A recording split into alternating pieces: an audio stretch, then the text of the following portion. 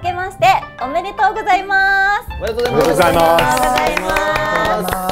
はい、ということでですね、2023年一発目の動画はご挨拶ということで、改めまして PR 担当のあやです。プロデューサーのたけそんです。よろしくお願いします。海外版のキットです。よろしくお願いします。ディレクターのモモンです。よろしくお願いします。はい、ありがとうございます。ということでね、この季節3回目の毎年これ来させていただいておりますけれども、去年は薄紫みたいな。あ、そうですそうです。今年はだいぶ派手にこう決めていただいて、大丈夫ですか？ちょっとじゃあ一緒に待っていただいて、なかなかいいんじゃないですか？はい。今年も派手めで。ありがとうございます。僕は前回は中身黒で外が白だったかな。はいはいはいはい。だったんで、今年は赤にしました。おお、似合ってます。去年がグリーンで、今年はこういう感じにしてます。いや、いい感じです。薄パープル。そう、落ち着いた感じですね。ちょっと似合ってるかな。めちゃくちゃ似合ってます。はい。そして今年は生きってるこう。だいぶ生きってるわけじゃない。生きってるわけじゃない。ブイブイってるね。はい、ということでですね、年末年始のキャンペーンがラスクラ内では開催中ですけれども、今年もねぜひたくさんラスクラ遊んでいただければと思います。またですね、今回タケソンさんから新情報があるということで、こちらお願いいたします。はい、年末のですね生放送でも新ストーリーの追加に関しては少し紹介をさせていただいたんですけども、今回このね動画で今年初の新ストーリーの追加を日程を発表しようと思います。はい。はい。で新ストーリーの追加日は1月の12日となります。おお、すぐですね。はい、もう結構すぐだよね。そう、もうすぐだ。なんかありますか、ディレクターから。そうですね、前回のメインストーリーだとスロットね、入れたと思うので、結構こう反響もありましたしね。そうですね。なんかすげえこうプレイねしてくださる方も多くて、そうですね。結構報酬取ってくださってる方もかなり多くて、多いね。海外でもかなり盛り上がってる。あ、そう。あ、それはありがたいですね。いいですね。そんな感じでね、今回のストーリー追加でもさらにラスクラ盛り上げてまいります。はい、ありがとうございます。ということでですね、新ストーリーの発表もあり、ラスクラ内ではお正月といえばけん玉です。けん玉。けん玉違う。けん玉置いといて、ラスクラのねお正月といえば新春フィッシングですよ。やってます。確かにやってます。ぜひね、好きだなってなるよね。そういうことにやってますね。はい、なんですけれども、今回ね、せっかくなので我々もね、新春フィッシング挑戦していこうじゃないかと。我々もはい、ちょっとどんな絵になるかわかんないですけれども、どんな絵になるかわかんないけどやっていくね。わかりました。やっていこうとやってみましょう。思います。ではね、釣りに皆さん行きますよ。用意はいいですか？用意ですか？用意はいいですか？心の準備できてるわ。大丈夫。では釣りやっていきましょう。はい、ということでね、やっていきたいと思います。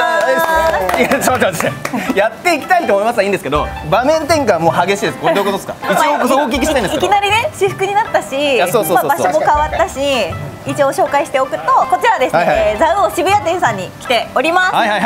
こちらで新春フィッシングやっていこうかなと思います。はい。新春フィッシングやっていくんですね。そうです。今年もね、ちょっとラスクラが盛り上がっていくように、たくさんね、お魚さん釣っていきたいと思います。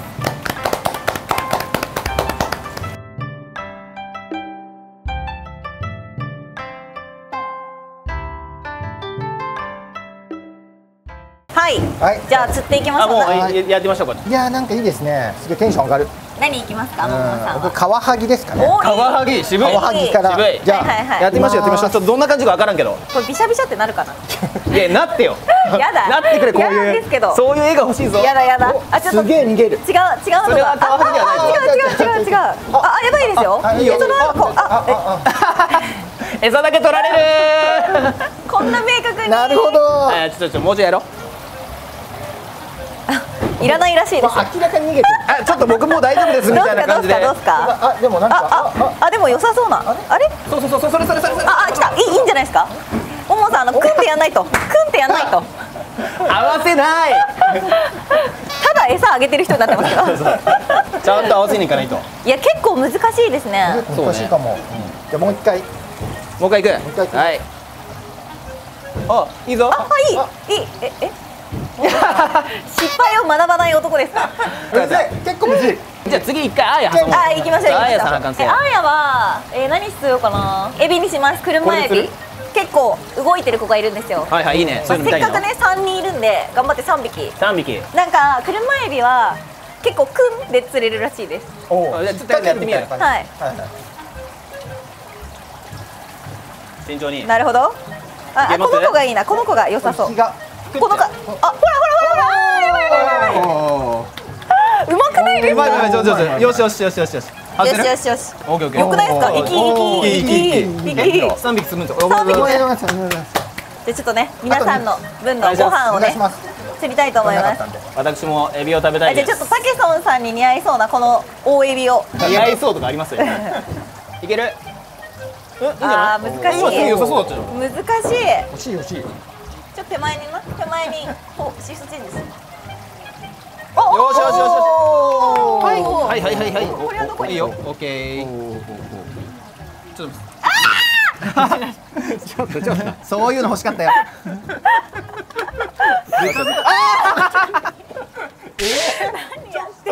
それあります。あれもちょっとあれだね。見ました？一番いいやつ。何してるんですか？リリース。今はちゃんと押さえて。確かに。おお、うまい。うまい。入れて。この子はさっきのが特別に学んでる。なかったのかな。いや、学びがあったな。まあ出ちゃう。危ない。よし。よし。じゃあ最後のね一匹普通にエビとかガンガン触れるんだ。触ります。触れませんな人いるじゃん。確かに。それ欲しかったですかもしいやかして。別になんか大丈夫なんだけど、いやなんかそういうところあるのかなと思って。ちょっと苦戦してるな最後の一匹。大きいやつがいるのねその辺に。います。お、なんかその。どうですか？おお、いい。こはいれめっちゃグッこの上でいかなくていいですか。このまた。やばい。だから入れましょう。取れましたー。3匹います。いやもう蓋しましょう。タケソンさんが1回リリースしたんで。よし、私のノルマは達成しましたよ。じゃあももさんちょっともう一回リベンジもう一回やりますか。一回ここでわかりました。ももさんリベンジで挟みましょうよ。ここで大丈夫ですかちなみに。まあでもここだろうな。やっぱエビは釣れたんでお魚行きたいですよね。じゃあ行きます。変わらずカワハギさんですか？いやもはや釣れればなんでも。どう？あ、その子いいんじゃないですか？あ、いい。むずいね。むずいよこれはなかなか。結構厳しい。この大きめの牡蠣とかどうですか？そう多分ねカワハギには大きそうだね。なるほどね。そっか。まあじゃあここら辺の。はい。でもエビより難しいかも確かに。いやエビも難しいですよ。いや別にエビをディスってるわけじゃない。エビをディスってるあやをディスってないんだよ。確かに。でもなんかこう見えるのすごい楽しいですね。普通海ってこう見えないじゃないですか。そりゃそうだわ。私初めてやりました。何が？ザウオさんで。あ、そうだ。はい。そうだよね。でもね、まあなかなか来たんじゃないですか？よし。あ、これです。おお。やったー。釣れました。釣れたと。よかった。すごい。待ってカワハギだよ。カワハギ。いいじゃないですか。ありがとうございます。じゃあ店員さんにお渡しさせていただいて。じゃあ最後ね、タケソンさん、今年の運気をここで一番でかいタイをお願いしますよ。一番でかいタイを。はい。どうですか自信のほどは？自信のほどはタイを釣った経験がないから自信も何もないです。タイ結構重たいと思いますよ。タイだけに？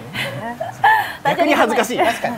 はず。マジででかくない？でかいです。なんかこの子超でかいんですよ。この下の子です。下の子。てかいいんじゃないですか。なんかいきそう。ガン虫です。でもガン虫です。興味ありそうですよ。こちらの方。いかがでしょうか。ちょっとむずい。意外とむずいの。いいんじゃないですか。いいんじゃないですか。パクリ。オッケーこれお願いします。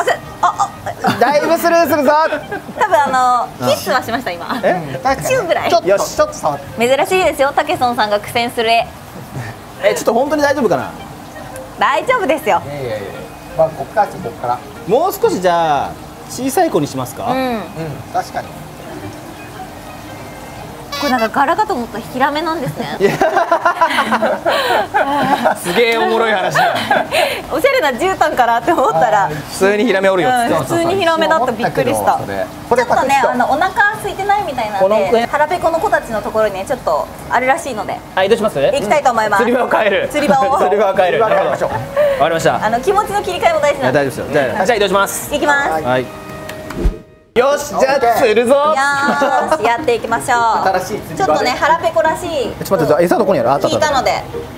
これね。ただねちょっと泡がすごくて見えないんですよね。落としてはいるんだけどでもタケソンさんなら感じられるんじゃないですか、竿の鼓動を。鼓動？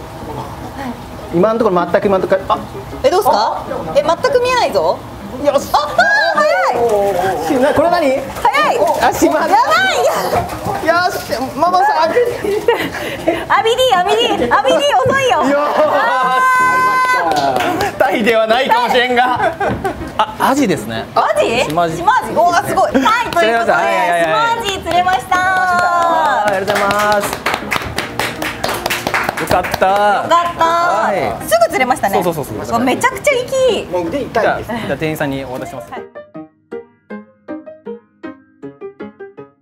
い、ということでね、たくさん釣れましたね。いや、そう、タイではないんですけど。タイではタイになってみました。いや、タイね。